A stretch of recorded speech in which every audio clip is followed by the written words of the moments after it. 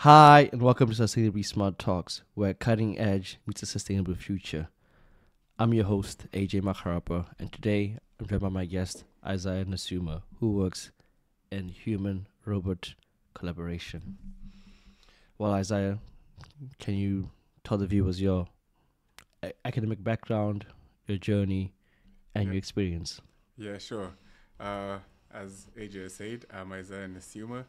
My background is in mechatronic engineering.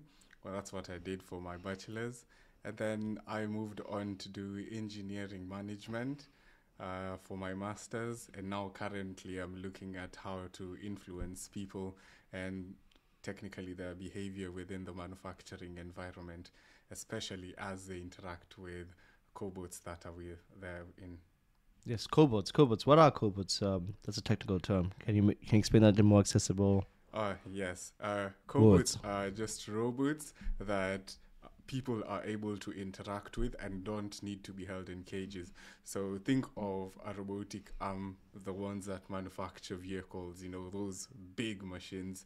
But then, because of safety reasons, how fast they move, and a few other dynamics, you can't technically work close to them. Okay. But cobots are the ones that have been made easy for humans to work close to. Yeah. Yes, indeed. I believe the technical term is nudging dynamics. Yes, it is. Can you explain a little bit that to the viewers what nudging dynamics is in human robot collaboration? So I'll break down those two words in nudging, then dynamics. So nudging is kind of subtly influencing someone's behavior so that they carry out a certain goal that you have for them. And that's from behavioral sciences, where you can, from the work of Thaler and many others who have been able to see different ways of nudging people. So the nudging dynamics comes in manufacturing is where you look at what are the aspects that we can use to nudge humans, Okay. and do they need to be nudged? And if so, okay, they need to be nudged. Let's see what we can work with. Okay. Well, Isaiah, explain how robots are already being integrated into manufacturing environments. Oh, there are very many ways. I think one of the most or the simplest way of putting it, think of one of the BMW manufacturing companies where they use 80% of the robots just to do the work. So you can imagine a car is being manufactured on the manufacturing plant from start to almost finish. Robots are handling almost everything. That's interesting. And then you think of Amazon, where they're using automated guided vehicles to be able to deliver things and place things, carry things. And those are robots, and those are cobots that could be used. One of the interesting bit about cobots right now in the manufacturing space is that most companies are now realizing that they would better in have cobots than robots themselves. One, because of the space. So with a normal robot that needs a cage and a physical barrier to prevent human beings from getting close to them, Mm-hmm. that means you need way much more space to be able to put the robot. Okay. But if you have a cobot, you have less space because people can interact, people can move there, and they've been made smart to be able to enhance that interaction. Yes, indeed. You said they're being used 80% in BMW. How as well are they enhancing productivity and precision? Yes. So think of the manual, repetitive tasks that humans were supposed to be doing. Yes, Well, indeed. those are the jobs that the robots are currently doing, the manual, repetitive tasks. But then the humans are now there to be able to do the quali- quality reliant tasks that are needed.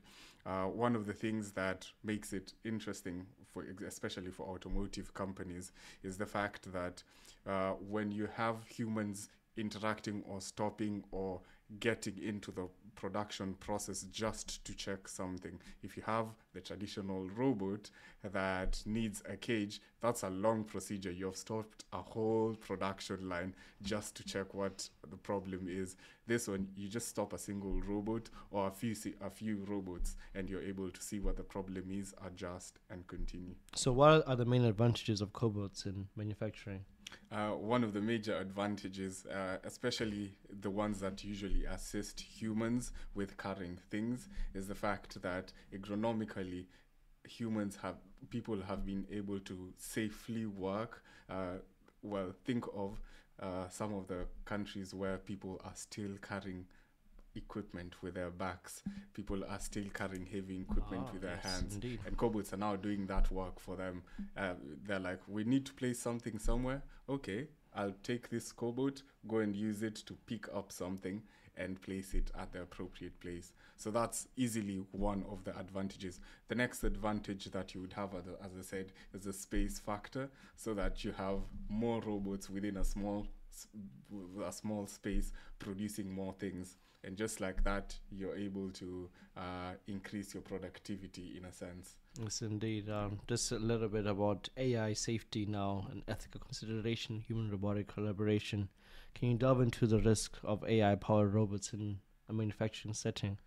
Well, AI-powered robots, well, essentially would mean that we have made the robots quite self-aware in what they're doing, and hopefully work safely with human beings within that shared space. But obviously errors and problems can happen. For example, a robot can hit a human without sensing that the human was there. If there was an error in the body tracking for the human, then definitely it didn't see that human there. Or if there is an error with the proximity sensors, then definitely a person can be hit or a collision can happen, and that's definitely a huge problem. But most of the manufacturing companies have made sure that the safety compliance is well adhered to, just because the implications of not having such a safe system are way worse than investing into making sure that the system is safe. Yes, indeed. So the manufacturers, the industry people, making sure this is safe, but what are the potential risks of adversarial manipulation and manufactured robots? Well, it's interesting that you have said adversarial manipulation. One of the major safety factors, especially just generally with automation, before we get into robotics, was previously when Siemens had their programmable logic controllers. They put a lot into making sure that the programmable logic controllers just work. And then sooner or later they realized, oh wow, we have done a lot to make these programmable logic controllers work, but we have not done enough to be able to secure these controllers. So that essentially what that meant is a whole production line could potentially be switched off just by someone hacking into the programmable logic controllers. Indeed. So with the robots, it's something similar. Since people these days use AI to be able to hack into systems, because an AI algorithm can be able to see potentially way more ways of penetrating into a system than a person would definitely be able to. But that has to be taken care of in a sense. And a lot of companies, for example, Kaspersky and a few other companies, are making sure that we provide these security in terms of adversarial maneuvers and manipulations that might come in the way. Definitely, I agree with that. Definitely, I can see that. But there is viability for this. So, Isaiah, explore the potential for robots to not only assist workers but also to enhance human capabilities. One of the important things that I usually highlight every time when we talk about robots and cobots, one of the essential things is that humans have to realize they have to upskill themselves. If you're going to work with a robot, your set of skills would have to exponentially increase. So if you're used to doing manual jobs, once a robot has been introduced, you have to get used to using the human machine interface that the robot has come with. Yes, you have to get used to using, or at least try and get interested in looking at how to program the robot itself, how to move it around. Part of the work that a lot of colleges are now doing is integrating that into the normal curriculum for students, so that they know this is coming, this is part of our world, let's get comfortable with it, And in essence, being able to do that makes people's skills increase exponentially, if someone is interested, of course. One of the most important skills with robotics, I would say, would be looking at ROS. ROS is a simple framework. Well, not simple, essentially, but an easy framework to be able to start learning from and program even small robots, like a slam robot or a small Lego robots that are usually sold. Those are some of the ways you can be able to start, and just by that you can be able to increase your skill set. It's indeed. SLAM is a bit of a technical term. It's simultaneous localization and mapping. So this is usually used for robots to venture into unknown maps and save the maps, so so the robots have a way of recognizing them for their automated tasks. But you touched a little bit about it, that people have to improve their skill set once the robots are there. But how do the robots provide any feedback that encourages humans to trust them more? It's interesting you've asked that question. Trust is one of the important issues when you're dealing with cobots. My work looks at how people are comfortable working around robots and how people react to errors that robots make. So think of a robot that's supposed to pick and place something at a particular point, and it doesn't place it at that particular point or drops it somewhere.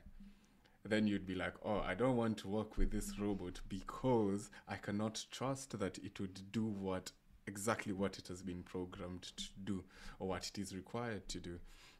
So that has to be earned slowly. I wouldn't say that is something from what I'm doing. I'm realizing that is not something that it's not an easy solution to come up with, because people have to be comfortable around that robot. People have to be nudged, and part of my work is nudging people to be comfortable within that space. So giving them reassurance that, oh, this error has occurred. We have identified that the error has occurred, but we have resolved the error and we should not expect the error to happen again. Things like that would give someone confidence. They get out of there feeling, oh wow, yeah, I'm now still comfortable around this robot. And those who did not receive such nudges would be like, no, I still don't trust this robot. Yes, indeed. Well, Isaiah, share a vision to me of the future of collaborative robots, please. I feel like collaborative robots would be more complex. Right now, most of how people interact with collaborative robots is by actually being within the system, within the manufacturing plant, and being able to make things or control things with the robot itself.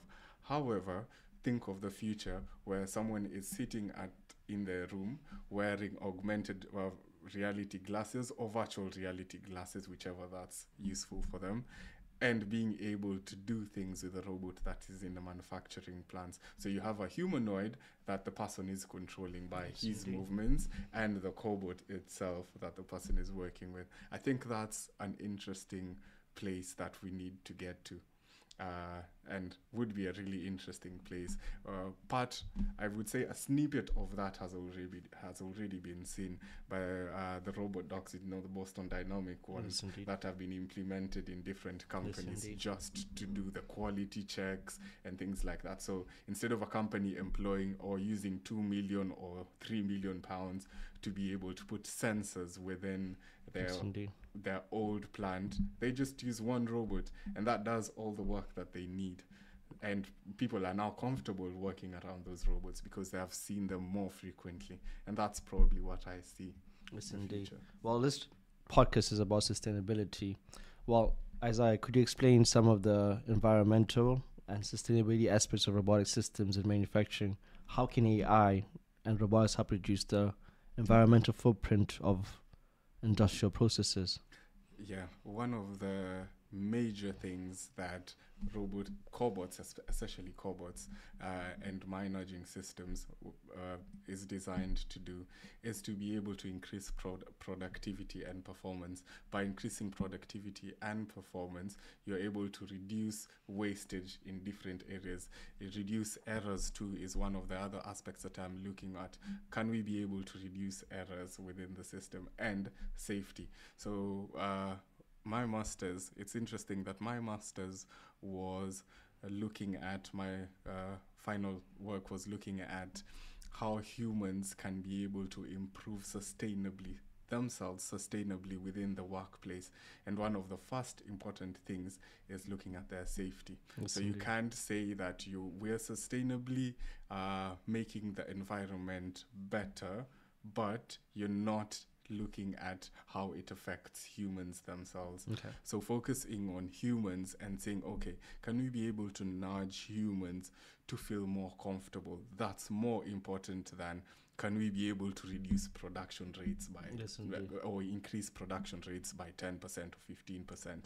If people feel that they are taken care of way better, then they will produce more, and that they'd be more encouraged to do their work. So my sustainability comes from the fact that we have to look at humans even as we are looking at sustainability, and not just the things that people consume.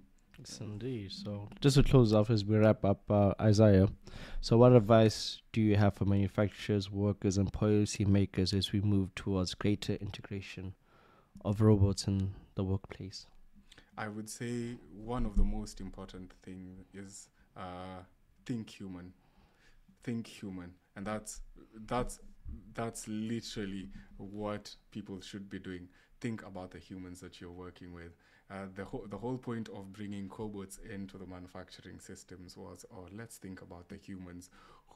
Either you're replacing people, so let's not replace the jobs. Let's bring cobots so that we'd be able to have these humans work together with the cobots. And not just that, now my work, which looks at nudging, is have we thought about the human, how comfortable they are, and can we be able to improve their work life within the manufacturing system? And that's the whole point of it. So I'd say think human. If people can be able to do that, they'll make the world way better. Well, people, if you have questions about how robots are going to be integrated, Isaiah can provide insights on how the public can become more involved or informed about the ethical and safety consideration of robots in everyday life. Isaiah's contact details are? Yeah, you can find me on LinkedIn, which will be in the YouTube video or whichever platform that you see it in. And yes, I'd be able to interact with you and answer some of your questions, if not all of them. Well, thank you again for listening to another episode of Sustainably Smart Talks. Please remember to subscribe, follow, and share the podcast, especially if you're interested in the topics related to technology, sustainability, and our future work. Well, thank you, Isaiah, for your time. Thank you, AJ. I appreciate it. Appreciate that, brother. Cut! I think we lost that camera, but you know what I'm gonna do? We did. We have the beginning part. Yeah. We have this part, so every time we talk, I'll just switch. Wow, this is Garrett coming. Garrett has saved us. You know? My brother has saved us, though. Yeah.